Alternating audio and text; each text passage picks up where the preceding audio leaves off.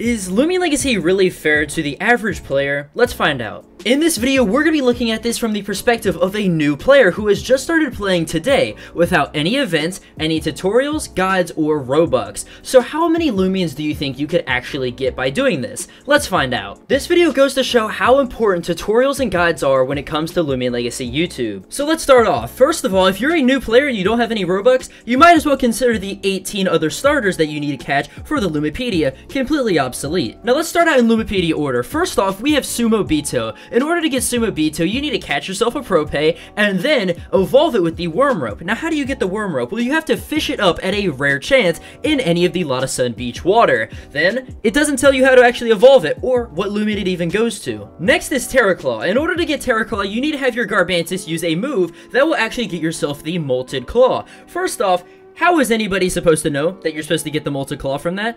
I sure wouldn't. And then from there, you actually need to figure out which Loomian that this Molted Claw goes to, if even any. And then once you put it on a Cornucopia, it'll evolve into a Terraclaw. Next up is a little bit of an iffy one, as we have Geklo and Amphaton. Now, you could technically make the argument that, yes, you know, the Thunderfruit does say that it is able to evolve certain Loomians, however, it never tells you what specific Loomians actually evolve with this fruit. And the Loomians that these would evolve into would, of course, be Eliguana and Metatoad. So if you're playing through the game and you never really give a second thought to the Thunderfruit, you'll never be able to evolve both Geklo and Amphaton. Next up, we have Chartiki and Krakaloa. The normal player is not going to realize that you need both a Kabunga and a Cradle to actually trade with each other in order to evolve both of these Loomians. Also with this, we have Waka Laka, which is a Halloween exclusive Loomian that you also need an item for. And again, Halloween event is only for a month. Next up, we have Ursnack. Ursnack, again, being an event exclusive Loomian. Same goes with Festifer and the Christmas Cradle. The Christmas Cradle, you also need an evolution item to even evolve, so you can't really get that unless if it's Christmas time. Secondly, going on the Christmas theme still, we have Icy Ghoul. Icy Ghoul is also a Christmas exclusive Loomian. Next up, it is going to be Ferroglyph, and I would include Pyramind on this. However, it does tell you, as soon as you obviously unlock Pyramind in your mastery, that it can be found roaming out in the wild. So there's that. However, Ferroglyph, it doesn't really tell you how to evolve. In order to actually evolve it, you need to get yourself an Ancient Scepter, which can only be found either in high-level mastery or by going to the Battle Coliseum and winning enough battles to buy yourself one. Next up is Stratosaur. Now, in order to actually get a Stratosaur, you need a Wimpor with a perfect bond. Now, you can do this by running around inside of the overworld, battling with it, etc. However, the normal player is not going to know how to do that without the use of tutorials and guides. Now, for a little bit of a lightning round, we have these sweet retreat Loomians that you cannot currently get. That being Cupwing, Haganash, Mochibi, Totemochi, Mocho, Guermo, Dasho, Spreezy, Cinnaboo, Sinogar, Swirl, Swishy, Fiscarna, Bumpuff, Baneki, Dractus, Frutris, and Seadrake. Also Nymare. Next up, we're going to be getting into the Vari territory, as Vari, yes, you can get it after level 9, and it does tell you that it's roaming out in the wild. However, how are you supposed to know how to evolve it into anything but a Servolan? Wendelin, you need to evolve it by having it faint in Hiowa Cemetery. Kirillin, you need to evolve a Petrolith with the Vari in your party. Zeppelin, you need to evolve it under Strong Gusted Wind. Venolin, you need to have it sleep inside of the Junkyard. Wrestling, you need to have it evolve by knocking out the Heavy Bag at Gym Rats. Buzzlin, you need to have it evolve by having a Happy Florance Pollen stick onto the Vari and then checking its happiness. Tendrolin, obviously, Christmas evolution. Pyrolin, you need to evolve it by placing a piece of coal or a mystic wand while standing on a lava rock in Igneous Hollow. Next up, we have the Halloween Loomians, which are going to consist of Spirivi, Idohusk, Carvisex, Volpup, Holvantic, Impkin, Grimmick, Imperior,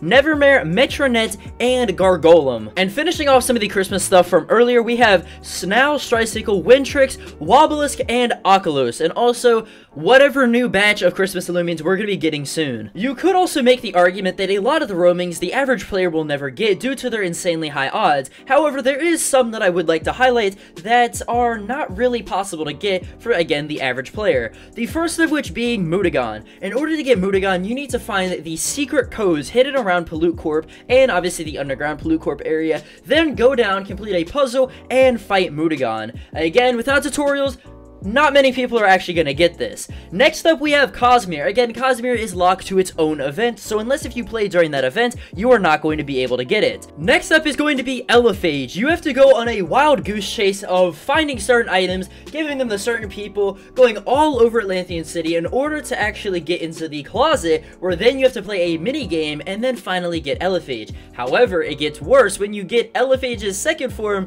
Fagnot, which is just hidden inside of Sephirite City. Yes, you actually need to go find a just random secret area inside of the game and then go complete a Tetris minigame in order to have it evolve. Also, you need to have it inside of your party. Alright, now for the final one, which is kind of just something that I just now thought of, but that is going to be Coupling, Copperage, and Oxydrake. In order to actually get Coupling, you need to have yourself a magnet, and in order to get the magnet, you need to go into Pollute Corp, and then kill a bunch of Scorbs, get the magnet, then backtrack all the way to Route 3, go inside of the mines, and pull the little metal things out from the wall.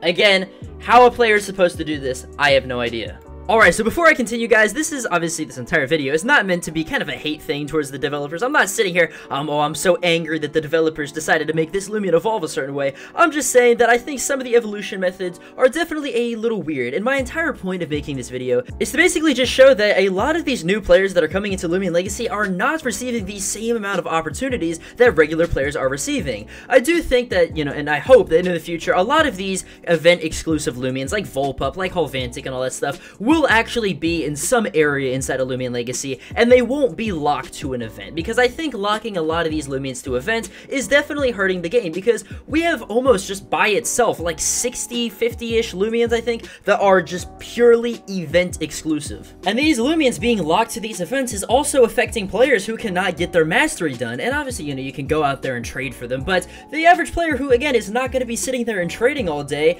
is probably not going to get that. And my other point for creating this video is to really highlight how important YouTubers are inside of Loomian Legacy. You know, a lot of the people that I make videos alongside with, you know, are Minty, Jamie, you know, Conal, Poke, in the past, I guess. And again, just a lot of these YouTubers take a lot of their time to make some of these tutorials so people can learn how to actually get these Loomians. And I think it's really important that we take the time and appreciate some of these YouTubers who are actually creating these tutorials and helping out the community. And of course, I would like to provide a possible solution in the future as to how the Loomian Legacy developers could kind of update this to help out some players. First off, I think doing something like this, where if you go inside of, you know, your Loomian screen right here, and putting maybe a Thunderfruit icon right here, right? Being like, oh, this Loomian has a special relationship with this item. Maybe, you know, some players seeing that, they would be like, oh, okay, maybe I have to give this to my Geklo, and maybe it would evolve from that. I think something like that would definitely be very beneficial to some new players who get these Loomians and don't really know what to do with the items to actually evolve it.